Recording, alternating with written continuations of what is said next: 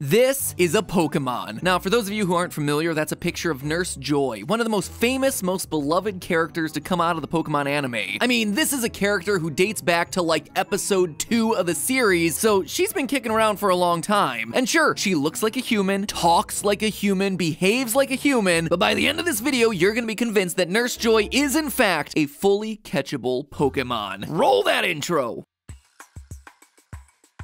Hello Internet, welcome to Game Theory, the show that wants you to tap that subscribe button like you're trying to skip through some NPC dialogue. Also, as we kick things off here, it's worth mentioning that today is actually a double feature for all you Poke fans. Right now, over on Food Theory, I'm actually analyzing what Pokemon humans in the game universe are most likely to eat. Are they devouring Kabutops kebabs, Snorlax sausage, maybe some Krabby Patties?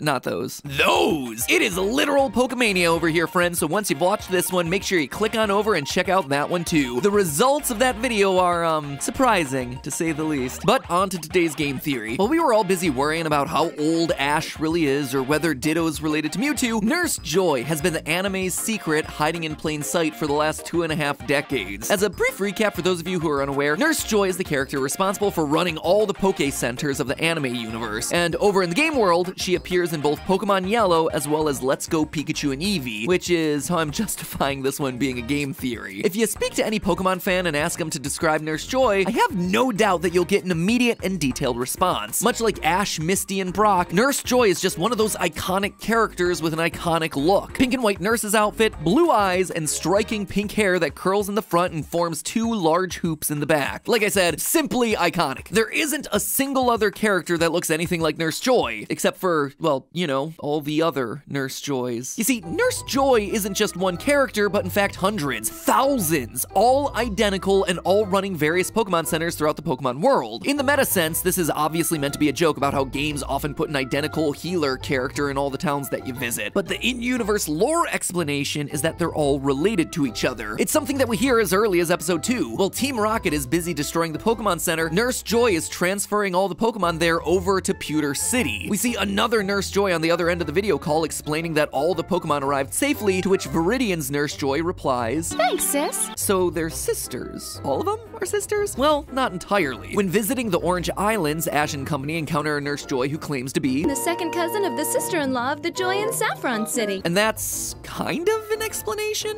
I guess? Just because you're related doesn't mean that you're gonna look this much alike, especially when you're dealing with different parents in different parts of the world. It just doesn't make a whole lot of sense. You know what makes a whole lot more sense? That they're all Pokemon. In the Pokemon world, identical children is actually the norm, not for humans, but for Pokemon. Look at this army of Pikachus, this flock of Pidgeys, Ash's Charmander versus Richie's Charmander. They are practically interchangeable. Every Chansey in every Poke Center in pretty much every episode, they all look the same. And if Nurse Joy was also a Pokemon, her legion of identical family members would make much more sense. But you know that I wouldn't be making this episode if that was all the evidence I have. That, my friends, is just the start. The thesis. By the end of today's episode, you're gonna be convinced that Nurse Joy should be getting an entry of her own into the national dex. First, I want to point out that not only are all Nurse Joys practically identical, they're also all female. This would be a weird, highly improbable event for humans, but for Pokemon, it's actually the expected outcome. In episode 28 of the Diamond and Pearl series, we meet Paige and Marnie, 2 daughters of a Nurse Joy, which, actually reveals Joy to be their last name rather than the first name. Never really thought about that one. Anyway, Paige and Marnie Joy. Notice anything unusual about these two? They're identical to their mother. We even see their father, Karsten, in this episode, and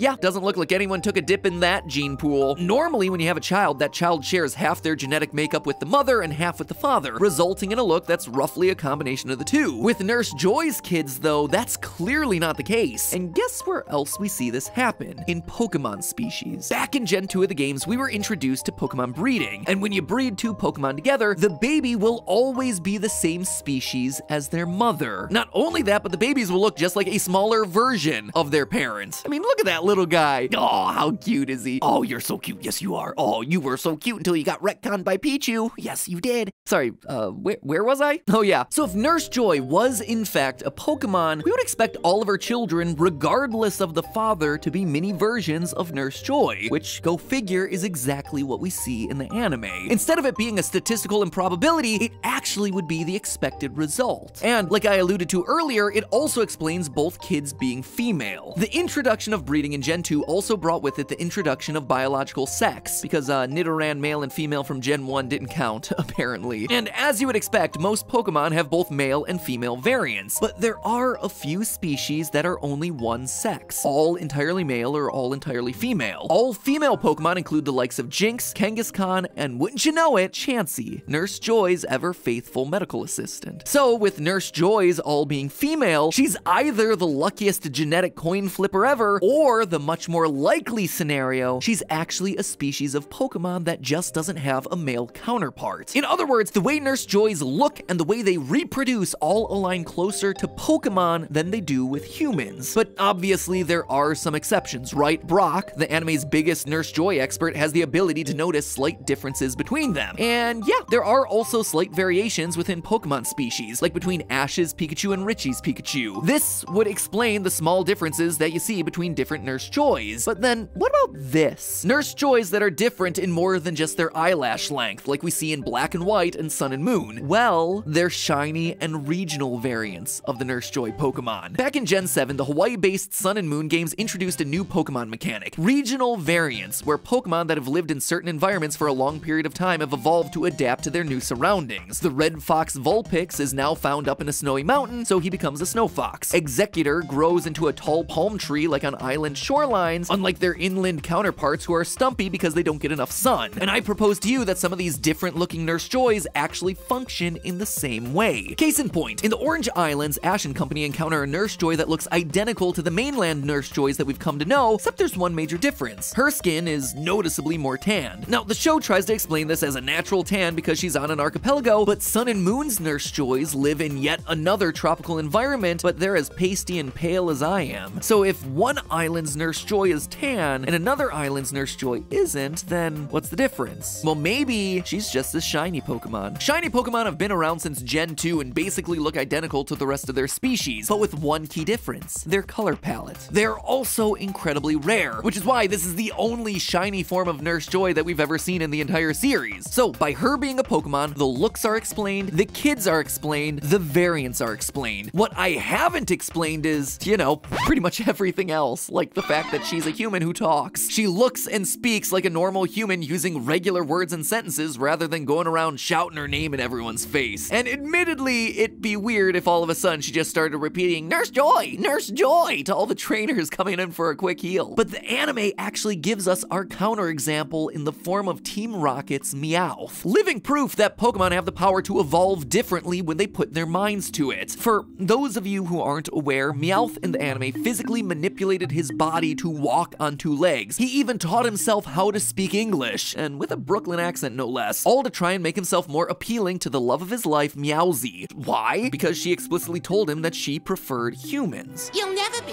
human, so just forget about me. So this tells us that Pokemon have the ability to speak clear and articulate English, if they want it. But it certainly doesn't explain the other elephant in the room, the fact that she looks human. No amount of willpower is gonna turn Meowth into something that doesn't look like a cat. And that seems to be the deal breaker for today's theory. She can have all the identical siblings and tiny female versions of herself that she wants. She can't be a Pokemon because she doesn't look like a Pokemon. Theory busted, or so you might think. The actual explanation for that lies in the past, both for Pokemon and for this channel. Now, first, I'd like to call out the fact that humanoid Pokemon do exist. Jinx, Mr. Mime, the Machop family, all of them are like an evolutionary stone's throw away from clocking in for a 9 to 5 and settling down in the suburbs. But we don't even have to extrapolate that far. All we have to do is turn to the lore. 7 years ago, I covered a theory about how Pokemon and people used to be one and the same. We've come a long way since then and gained a lot of new subscribers, so rather than forcing you to go back and watch the cringe that is that video, seriously, please do not go and watch that one. I'll instead just recap what you need to know here. Firstly, we have various Pokedex entries, almighty sources of knowledge throughout the Pokemon world, which draw a direct connection between humans and Pokemon. For example, Frostlass's entry from Pokemon Sun reads, "The soul of a woman lost on a snowy mountain possessed an icicle, becoming this Pokemon." And that's just the tip of the human-shaped iceberg. Where Frostlass, as well as other Pokemon like Yamask and Phantump, are spirits of humans, Kadabra's entry is something else entirely. Quote from Pokemon Fire Red's Pokedex, "It happened one morning. A boy with extrasensory powers awoke in bed, transformed into Kadabra. Here we have explicit proof of people turning into Pokemon. But what we need now is the flip of that. We need Pokemon turning into people. And for that, the Diamond and Pearl games have us covered. You see, in Kanalave City, there's a library. And in that library are a number of books that speak to Pokemon myths and folklore. Number 3 carries the particularly interesting quote, "There once were Pokemon that became very close to humans. There once were humans and Pokemon that ate together at the same table. It was a time when there existed no differences to distinguish the two." They ate together at the same table, you say? Sure, sounds like one of those ye olde euphemisms to me. But the fun doesn't stop there. If you look online and find the original Japanese for these, they can literally be translated to, quote, "There once were Pokemon that married people. There once were people that married Pokemon. This was a normal thing because long ago people and Pokemon were the same." Pokemon and humans looking and acting the same, marrying one another? Like maybe perhaps a nurse, Pokemon Joy, marrying the husband, human Karsten? But the final piece of evidence here is from Folktale 2. Quote, "Here lived a Pokemon in a forest. In the forest, the Pokemon shed its hide to sleep as a human." I mean, this right here, this outright shows us that not only were Pokemon and humans one and the same, but that Pokemon had the ability to become people. 7 years ago, we theorized that this was because of the human mind, the thing that differentiates us from animals. Certain Pokemon would choose to give up their special powers for the ability to grow mentally, to learn, to communicate. And honestly, I think that this is exactly what happened to the species of Pokemon we now know as Nurse Joy. And better yet, I think I know the Pokemon that chose to evolve into her. Let's paint a picture, shall we? Throughout the anime, Nurse Joy has had a couple of Pokemon companions, but none is more iconic than Chansey. And it makes a lot of sense for Chansey to be the one there to support Nurse Joy. Quote from Platinum's Pokedex entry, "A kindly Pokemon that lays highly nutritious eggs and shares them with injured Pokemon or people. Its evolved form Blissey actually is very similar. It has a very compassionate nature. If it sees a sick Pokemon, it will nurse the sufferer back to health." This line of Pokemon is well documented as being caregivers and healers. They would do anything to help a Pokemon or a person. Chansey also has some interesting design features that are worth pointing out. A simple line smile, tall and thin blue eyes, that iconic pink hair, which,